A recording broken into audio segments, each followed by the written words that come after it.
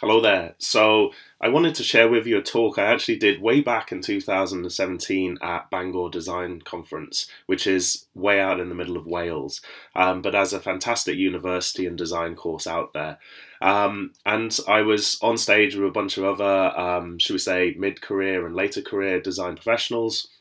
And I realized that when I was looking at the run-up, there was a lot of people who had done tremendous things, and I think that's always really impressive when you're a student. But at the same time, it's just human nature. You always polish your story so it sounds a little bit more effortless than it really was. And I wanted to maybe come in at a slightly different angle and actually share some of the sort of mistakes and wrong turns, as I think certainly the fact that I've even done 2 degrees. I started off in chemistry before going to product design and engineering. I've had a far from straightforward or linear career path. So I think I would have appreciated someone with as messy a path as I had when I was a student, let's say. So with that in mind, I kind of lifted the Steve Jobs quote of everything makes sense by joining the dots in hindsight. And that was a little bit what I was trying to show, that it's as important to know what job that you want to get, but equally important is knowing how to craft a story that makes sense to your prospective employer, or indeed if you intend to go on your own and form a company that still needs to have a narrative that impresses investors as well as consumers. So there's actually, I did this for 3 years. This is the first. I would like to think that they're different. I sort of tried to address different topics working with the tutors, but this one's a little bit how you sort of frame your story. And indeed, if you're trying to get your first gig as an internship, that age-old catch-22 problem of how do you get experience when you don't have any experience, I hope to cover a bit of that as well. So it's far from perfect, but I hope it's useful. So let's go. So, joining the dots. Dot one, in the beginning. This was me and one of my best friends, George, and we had been making cardboard boxes into dinosaurs and just having a great time. And I look back and think this was really sort of where it got started, although at the time I just thought we were having a lot of fun. So 22 years later, I ended up working on the BBC's Big Life Fix, which, if you haven't seen it, is all of these people, with the exception of Simon Reeve, are designers and engineers and makers who were basically given tasks to say these people have various limitations in their life or things they can't access due to a disability or a problem. How can we use a combination of sort of makery skills and technology to help them lead a better life? And so this was an absolutely, I love this series, I love being part of it, and it was something that I'm incredibly proud of. And I hope that we keep making things like this in future. So because of, in case you're wondering why I'm not playing the video, it's owned by BBC, so please click in the link below and it'll take you back out, and I'll pause me and come back to it later. So hope you enjoy it. So, hope you enjoyed the video. It's still one of those things that kind of blows my mind every time I see it, to be perfectly honest. It's especially poignant given that when I recorded this, James was still with us and now he's actually passed away. So the fact that this really was, as he had intended, a legacy for him is always something that I feel, to be honest, quite emotional about, and it isn't often that you get those sorts of design challenges where you really do something that's dedicated for one person. So to sort of go through the sort of process a little bit for the benefit of if you're in a design course and you're looking at user-centered design, how do you break down a problem? These are just some of the slides from the show of where we had started off saying to James, okay, how are you going to zoom and focus the DSLR? And in case you're wondering why James couldn't just use an iPhone, it was one of those things where he really had loved using, before he lost the use of his hands, his DSLR and getting really good quality pictures. And so for him, it just wasn't acceptable to go over to a smartphone. And indeed, I think there's some validity in that when you speak to any other professional photographer. Of course, James had done both, but this was his throwing down the gauntlet to challenge it and say, I really want something that is uniquely my style and my vision. So The reason why we've got this photo in the top left is also because this is James driving a car, which is just, as you can see, truly extraordinary that he was able to do this. And I think he was the first person in the UK to do this. So dare I say it, I was actually not worried about James's determination. I was worried about my ability to solve the problem. So there we go. So I started off by actually, if you like, going back into something I've been playing around with, which was how to trigger the shutter by using essentially a little foot pedal. And so I thought, well, we could do that because I knew that James could move his feet. And again, this is sort of for the design students watching this. Sometimes it is that thing of you have to go out into the environment and meet the person, because James didn't write to me and say, by the way, I can use my feet. Because, you know, given the description of his condition, you would have assumed he can't use his hands, probably can't use his feet either by the same virtue. But again, do not let assumptions take away an opportunity. So I happened to be working for a company called Subaru at the time. And even though it wasn't endorsed or underwritten or supported by them, I nonetheless loved the product and wanted to, you know, embellish the camera and try and make the buttons squishy so that James's delicate skin wouldn't necessarily split or tear when he was pressing the buttons. And so I thought, as a way for me to just get going with what James is about, I thought this was a really good start. So as you can see, 3D printers at work, and you know, you don't have to get into the mechanics, but it's quite intuitive really, that if James can't grab hold of something, can we make it so he has a lever which he can push and pull? And as you can see, this is really quite a long stick that I was having to put on it before it felt comfortable. So I had like 3 different lengths, and it really needed the longest one to reduce the force on the moment so that James could actually turn it round. So that really brought it home to me that this wasn't going to be the quick fix, that it needed some sort of electromechanical intervention. Otherwise, as you can see on the next picture, you know, we got something that was a lot more integrated and was using servo motors. So, the dots.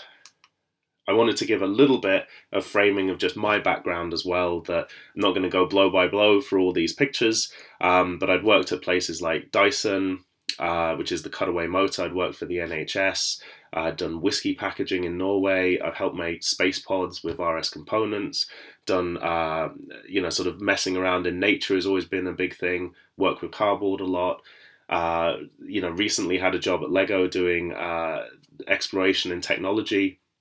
And again, just doing cool projects like this with Subaru, which was sort of making a Gatling gun rainbow water pistol. I've recently become a dad, and so making little toys has also been super cool. But I guess I'm also like really into the engineering side of things and trying to sketch through my ideas. And I guess I sort of threw in the little pottery thing as like quite often the stereotype of an engineer is you don't really do art. But actually this was like a huge passion of mine for about 6 years. And I think still informs even these very nice cup of tea today. So again, a little bit of diversity will always help your folio, I think, with employers. So my CV, I wanted to take you through that. I started off, you know, it looks like I trained in product design engineering, interned in Hong Kong with ISDE. Please make a note of some of these organizations if they're still running. ISDE is absolutely terrific because essentially it has a system where it's almost every university puts their cards on the table and it's like a shuffle. So basically I got to go to Hong Kong because I managed to get help from someone in my old university to take a student like for like. So basically it means the sort of tuition fees are zeroed out if you come from a richer or a poorer university, etc. So basically it's an incredible scheme if you have no experience. Please take a look at it. I also did a sandwich year in Norway using the Erasmus scheme. Again, all these abbreviation names, go check them out. And I also interned in California with BUNAC, which essentially allows you 3-month visa with minimum stress in America. So graduated in 2009, worked for Dyson, 2 years and 2 years, 2 years in engineering, 2 years in design. And I kind of thought, well, that's all well and good. I'd done a little bit of design modeling workshops and led a team of R&D at Subaru, which was absolutely terrific. So I ended up now, at the time, scouting for Lego, and that was a really great job. So I think what I wanted to point out is that, the edit, if you like, is that I actually graduated as a chemist first, and then I was completely lost after graduation. Didn't really know what I wanted to do. I worked in 3 jobs: butchers, statistician for the local council, and a horticultural specialist, which to this day I still consider to be the hardest job I ever did. It was pushing around 80 hours a week, and if you ever wanted someone to live up to these fictitious, maverick CEOs, then actually, strangely, this is still by far one of the most, rebellious and unique people I've ever met, although a little bit at times quite intimidating. But certainly completely blew me away. But I realized that I needed to get back to doing something that was actually lending itself to my actual, should we say, in real passions. And so I'd actually credit to Seymour and Powell that basically their Better by Design series on Channel 4 was actually what made me think it's better to just try this than continue to bang my head against the wall in careers that aren't working out for me. So I retrained, in fact, in product design engineering. And halfway through all of this, I got assessed for dyslexia, which may or may not have accounted for some of the slightly more wobbly results. But safe to say, I think even though I've hoped I've never used dyslexia as a sort of a crutch or an excuse, it's still one of those things that's worth getting tested for if you think you're in that sort of spectrum, because sometimes the learning and the coaching you get from the support teams means you understand yourself a bit better and you know how to operate a little bit better in the world. And certainly now that I'm married, I at least find ways to just, remind my partner to just put post-it notes up for me, or I'm just going to forget it. So there's all these little things that sometimes click from being assessed. So anyway, I completely failed licensing my final year project. I guess I can't go too much into it, but let's say that it's a really terrific project with the NHS. And even though we had patented the design, it won a ton of awards, the simple truth of it is it only resulted in a few hundred deaths per year. And although, probably we think, oh my gosh, a few hundred people a year die of this, in the grand scheme of deaths due to surgical equipment, it's actually nothing. And so, I can't name names, but I had been round the big companies, and in confidence, they had sort of essentially, I think it was quite brave of them to be a bit this candid and say, look, it's not that we don't care. Any death is a tragedy, but it's ultimately a business and it's done by the numbers. And so it just wasn't going to be something that completely changed the market and was worth the R&D investment and the marketing investment to make it viable. So for me, the penny dropped that unless you truly are able to operate as a charity, any product you put out there, it has to have a commercial circle connect.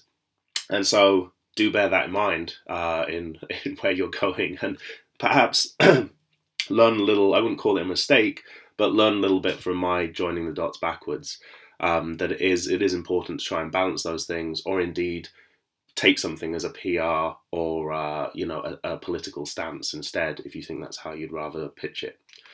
So anyway, going through all those things, I really felt it was about finding your own journey. And as it happened, I thought chemistry was a complete waste of time, yet it was critical to helping me engage with a chemical engineering team in Sugru, and I was still able to resurrect some of the learnings from that degree. The butchers, I'd always been kind of good with knives, but I actually got a lot better in the butchers. And that, I think, helped me, because I was being taught how to use knives much more safely. I think it helped me teach better when I started doing websites and YouTube videos. So the R&D team, I mean, this was, one of those weird things where a friend of mine who I'd helped in a workshop in Berlin in design modeling phoned me up and said, we had someone drop out of a sort of inspirational talk series. You've got 48 hours to put together a presentation and be on a plane and turn up. Is that possible? And of course, you say yes when it's Lego. So, that was back in 2015, and then 2017, I found myself with a job at Lego. So I thought that was just one of those points of sometimes saying yes when you really haven't got, kids and a family and all the pressures. I mean, really, sometimes saying yes is the best thing you can do at the beginning of your career. So, applying yourself. The sort of social networking, I kind of put this up just as I kind of thought you can only fake being interested in something so much. And I kind of feel like you got to be really into it. And that's worth a bit of an honest truth with yourself. And because I think if you get it right, it is actually genuinely infectious, and it's not, you're not faking it every day. So I ended up going to sort of networking events. I think, when I look back at my course, I think for some of my peers, networking was considered quite a dirty word. LinkedIn was like, oh, it's sickening. And I can't say that I love LinkedIn, but I think it's doing the best way to solve a problem of connecting with people. So, but ultimately turning up to stuff and being, in the moment, and trusting a little bit of that serendipity, that the people you meet. Little did I know here that this was actually was going to be a great friend of mine who was running this, Haiyan Zhang, and I ended up doing Big Life Fix with her. So you just don't know where these things really kick off. So again, online networking, I guess it's worth to say, is that my website, I have huge respect for a chap called Pete Woods at RS Components, who, when my videos were still under 200 views, Pete had actually got in touch and said, do you want to do a project with Raspberry Pi?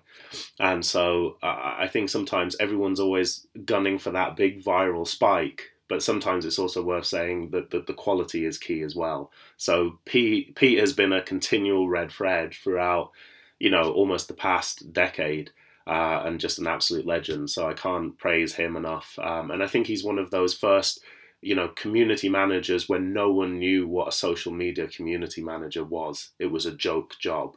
And he went through that grind to be in a much stronger place now. So huge respect to people like that. So again, sharing that, and then job applications, research and development. So researching your target company, developing your approach to them. I don't think I've ever got a job from literally just there is a posting online, I applied for it, done. Quite often it's about, understanding and developing yourself and realizing why you did certain things on your CV. So for example, me, I realized that, I value the ethics and brand of a company. And so I needed that to be a strong part of sort of why I applied for a company. Was I sort of ethically in tune with it? I also felt that I could work independently when I needed. It didn't necessarily mean I was going to run off and become an entrepreneur right away. But I also knew that I tend to not just lead by pressure or intimidation, more by inspiration when I lead a team. And I love working with people who sort of amaze and inspire me. And so I felt that when I was, looking at sort of new, less intimidating things, I kind of thought, how is it that I really go about, achieving things differently? And so I wanted to sort of keep pushing and challenging myself. So I love the phrase by Seth Godin, be remarkable. And he sort of breaks this down to basically say that it's one of those things of you need to be memorable, not in the sense of you're unique in the world, but just would you sort of tell that down the pub? You say, yeah, I met this person, he or she was fantastic, I will pass a remark on them to my friend in the evening, or my partner, or my flatmate.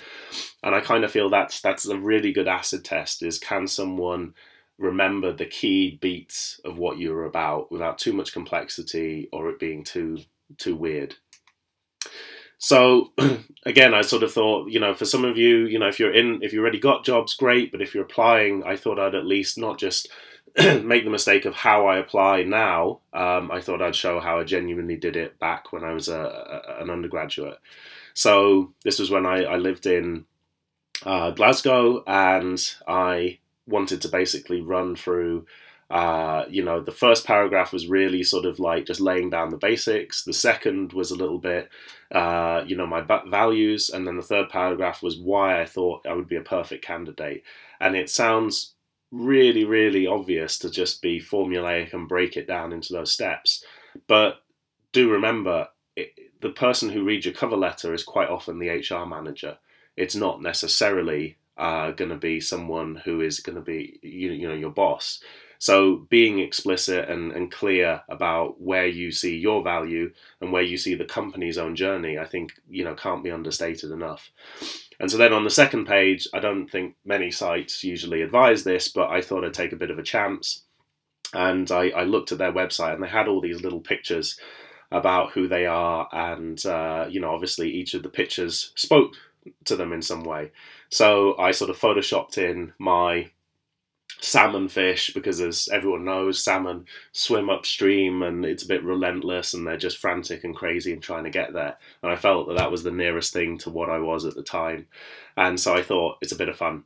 So again, I kind of thought it's not a too terrible a joke, but I was hoping that also the right company for me would be like, I see what you did there. That's a bit of fun. This guy will probably not take himself too seriously and it will be good to work with. So I kind of thought, it shows I can use Photoshop, I share your value of humour, I recognise hard work and persistence, and I want to contribute. I hope that that was what was being encoded. And again, be memorable. If someone was sort of thinking, okay, which was the kid? Yeah, someone from Glasgow, and he had that fish thing. It's quite easy to remember you. So again, more dots, knowing your audience. I kind of wanted this an example that often it just seems like a great idea to go work for Apple, end of, if you're a design student. And I think quite often it's worth breaking down. You can, of course, do that. And it's certainly something I looked at as well. But I think it's worth also looking at the company image versus getting hired, because your folio doesn't have to emulate everything that they are today, because actually the really good companies are interested in what you're going to bring that will take them somewhere tomorrow. So the professionals, don't get me wrong, when you're in the professional game, they're craving the big, sexy results. You're showing huge, revenues, flawless products, incredible ads, that's the sort of thing.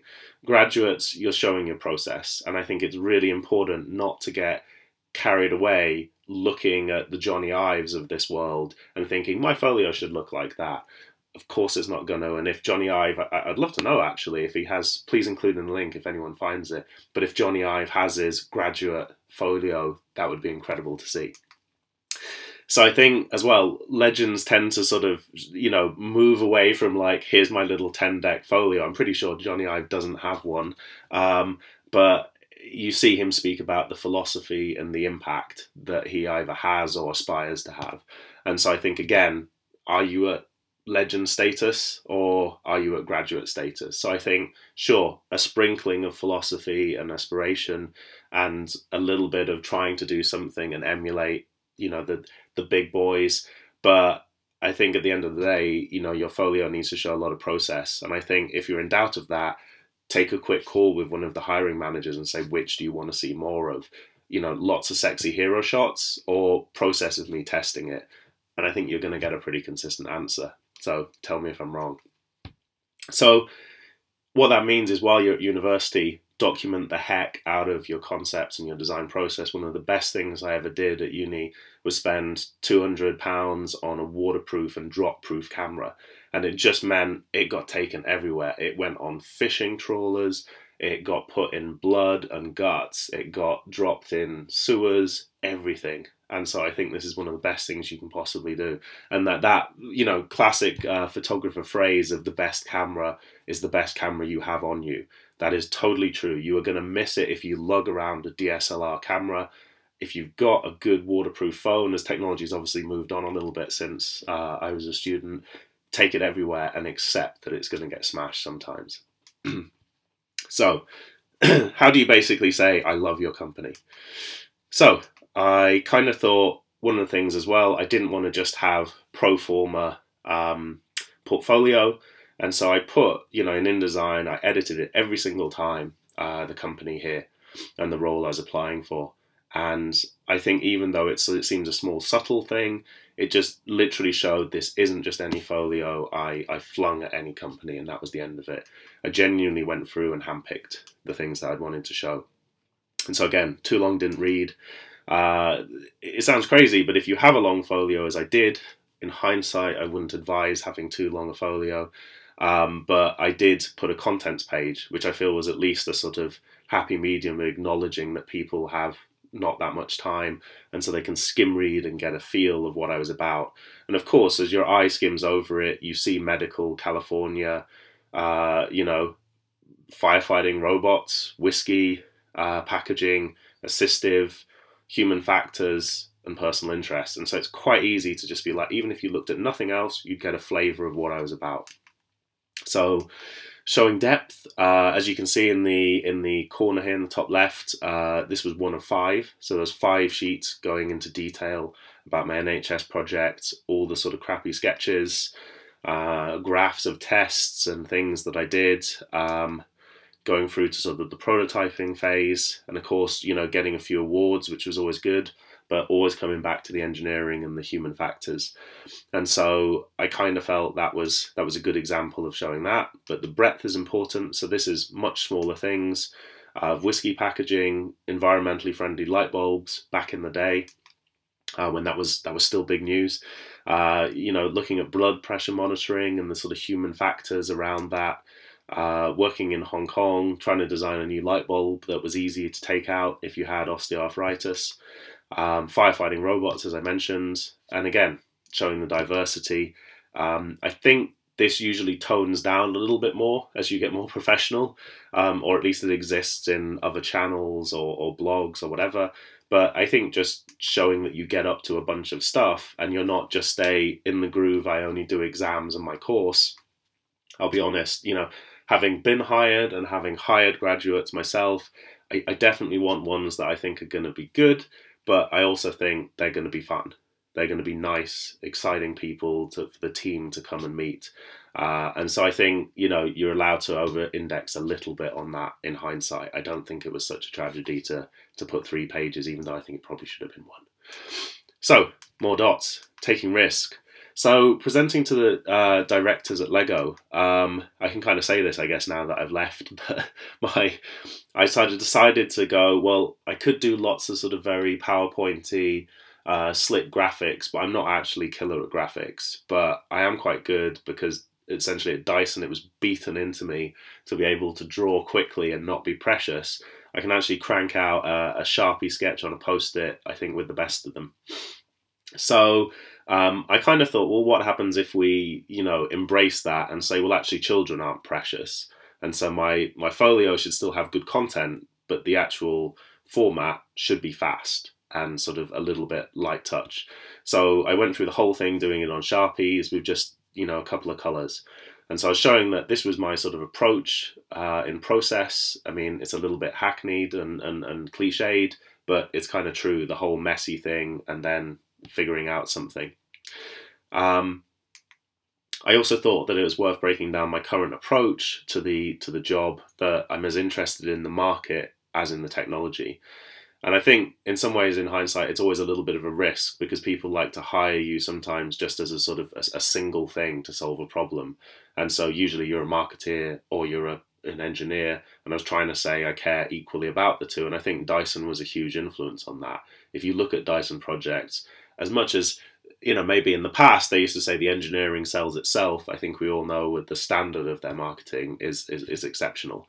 And certainly if you looked at the hiring that migrated over to certain fruit companies, you know, it's fair to say these things are impressive when you see where people go for jobs. So yeah, so I was looking for breaking down the elemental, the enabling and the evolving, and sort of what I meant by those in terms of sort of pain points or industrial things versus emergent trends, new technology, social change, and fringe science. And so what I was really trying to do was say, look, I like operating at both of these levels. And so I put some case studies to sort of, you know, not just put it all in words. And I said, well, I was interested in a really great book called The Theory of Fun by Ralph Costa. If you haven't read it, please do. I think it's one of the best primers. And I say this even having been at Lego, I still believe it's one of the best primers on how to sort of understand the process of creating a playful experience. Even though it is for computer games, I think it's still totally applicable to physical products as well. I also sort of just brought in some case studies on like Tamagotchi and Furby and Bots Alive, Cosmo at the time before it closed. of things that I thought were interesting, good talking points, some of which people, said, yep, let's talk about this, and some of them were ignored, but it's fine. It's just showing that I'd been engaging with things. Talking about the beginning of sort of, logo by SeymorePowell. Again, what I was trying to do was say, I know that SeymorePowell is a big deal because he underpinned a huge amount of your fundamental approach to designing, essentially STEM before it was STEM. And also I knew that MIT was a really big deal, so putting in things like Rodney Brooks's Baxter robot, which rather than it being programmed by line of codes, you simply move the arm about of the robot and it learns. So again, showing that this was my approach to technology, I think was helpful. And again, I think it's one of those things where you'll never truly know what's going on in people's head, but I got the job, so it can't have been too terrible. So the hidden appeal, I thought I'd break it down as well. Again, having applied and having hired people, I think often graduates, again, this is back to the Apple point of, you see a glossy website, is that really what people are buying? And I feel that, when it's an employee and a mentor, it's really all about the experience. They're awesome at managing difficult stuff, loads of resources, clients, reputation, stability, all these big, heavy things. But when you come back to an intern or a graduate, quite often the thing you always hear in the office is like, oh my gosh, I hadn't even heard of that. Kids these days, and you're only in your 30s and you already feel old. But I remember being in California and there's a guy called Mike, and he was trying to convert everyone to use this platform called Twitter. And no one could understand why you'd want to say something with only 140 characters, and that most of the stuff people were writing was absolute rubbish. And Mike was just absolutely, dug his heels in. And even though he was a young intern, had like no real influence in the company, he was still like, I'm telling you guys, you're not getting it. This is going to be big. And, I think this is why you got to have young people in the company, because, the old guys didn't get it. By and large. And I kind of love the fact that they still had enough sense, to get people like him in and then go, hang on a minute, maybe Mike's got something. And so, again, I think that's why I loved working at places like Spec Design, because they get it.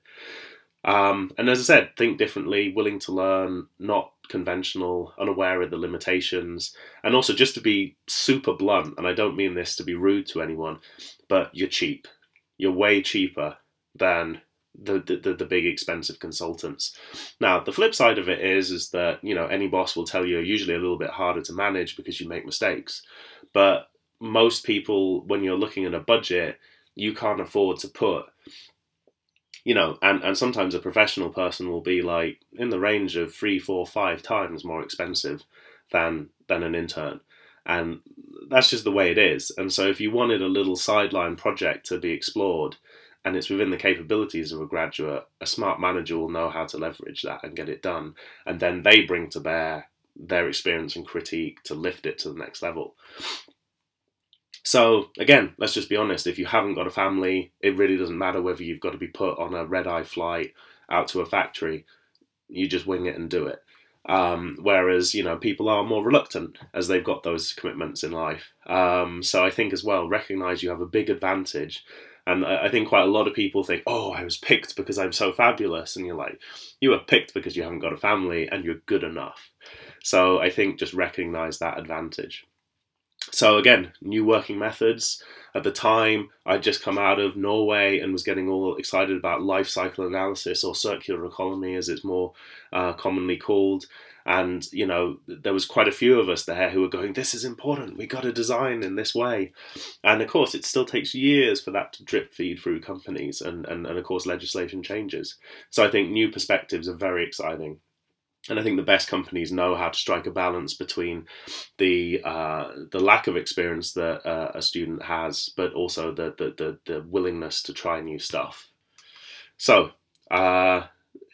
employees think graduate is awesome because they get to do crazy stuff they'd like to do but can't with low risk or low cost.